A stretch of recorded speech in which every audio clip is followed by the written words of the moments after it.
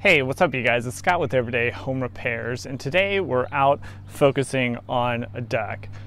This is a super common project here, at least within the Midwest of the United States, where you purchase a home and it has a nice deck. This one is 14 feet by 23 feet, so it's a nice setup, but it just really hasn't been maintained over the years. So it hasn't been treated, or like this one, if it's been painted, all the paint's coming off, so it needs some attention.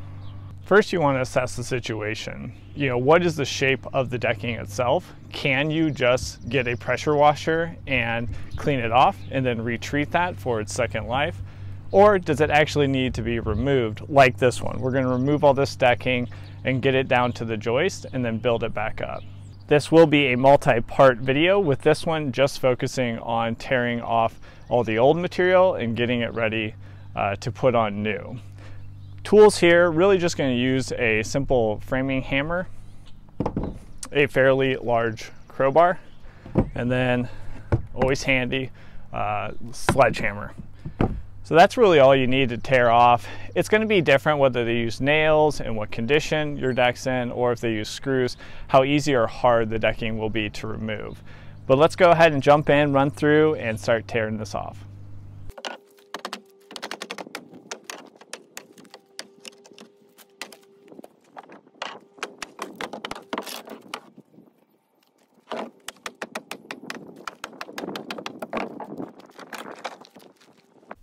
So just taking everything off the top of the deck, so all the seating and all the planter boxes.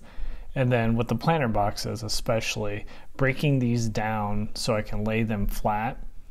It makes it easier to carry more material to the truck, and then also makes the most out of your bed space in the truck.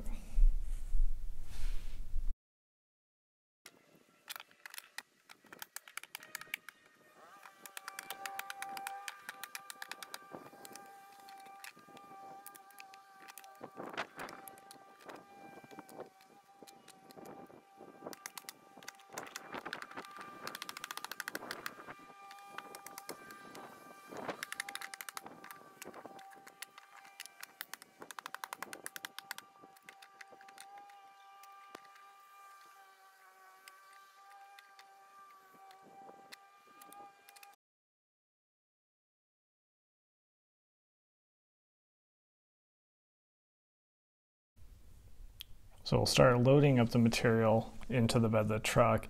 And don't forget, before you get too far, you're going to want to get your ratchet straps set into place. And also don't forget to subscribe to our channel and hit the bell icon so you get notified on any of our new videos coming out, like part 2 of this deck project.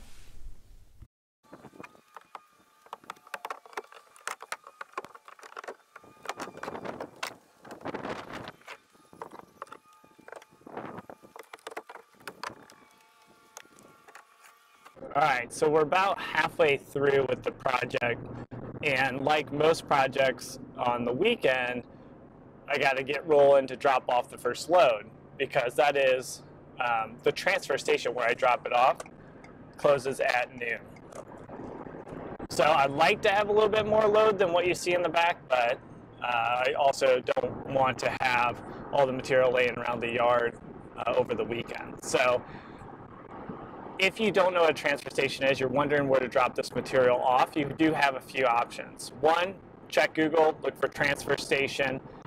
You'll find one in your area, and that is something you can get your own truck or rent a truck from like Home Depot or your big box home improvement store and drop it off yourself. Not complex, might be a little intimidating if you haven't done it before, but it's not a big deal.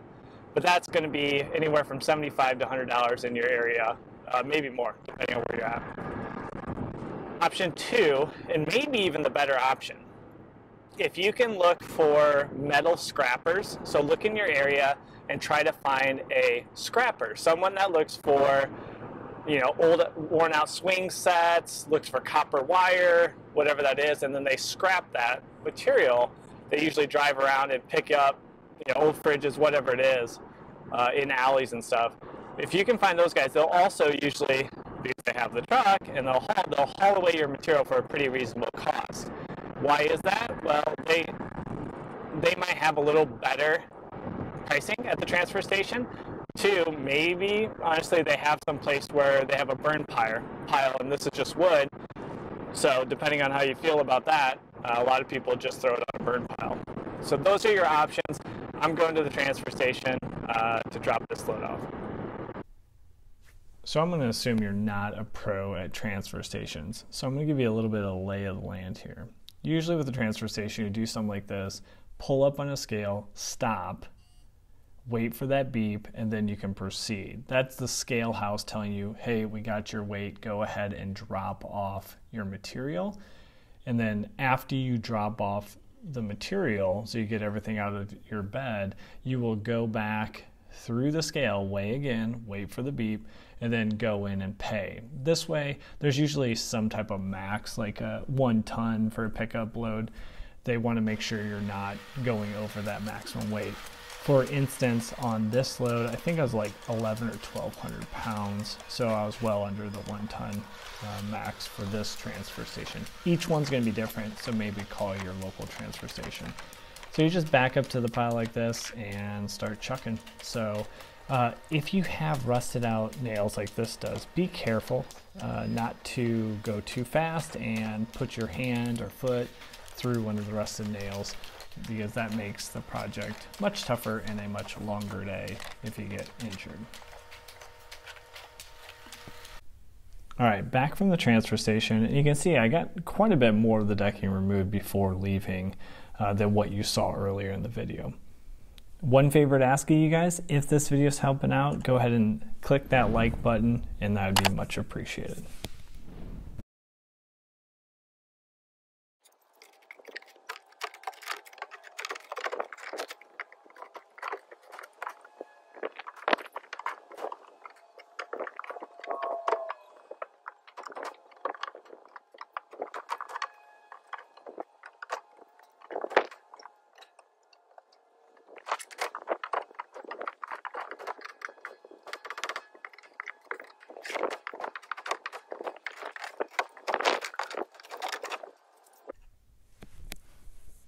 All right, so go ahead and power through the rest of this decking, not too much left.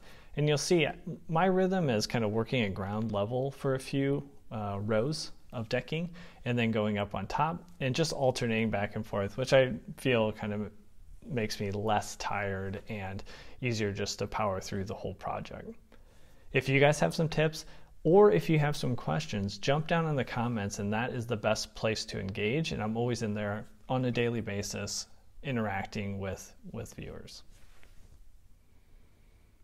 All right, the first part is coming to a close. So you saw we removed all the seating, the planter boxes, and all the decking.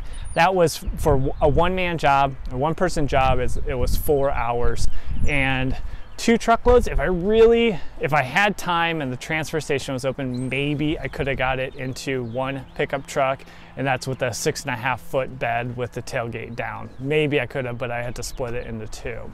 So total cost right now for disposal is $175. That's what the transfer station fees will be.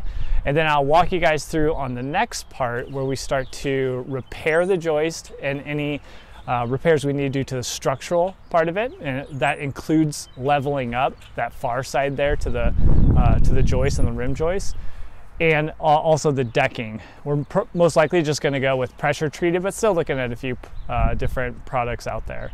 So I'll walk you through how much is that going to cost, start to finish, from the disposal to all the materials getting back on the deck in the next part of this series. But for now, thanks for tuning in. Don't forget to subscribe to our channel. We do have videos like this coming out weekly. And if this one helped you out, don't forget to give us a like, and we'll catch you on the next video. Take care.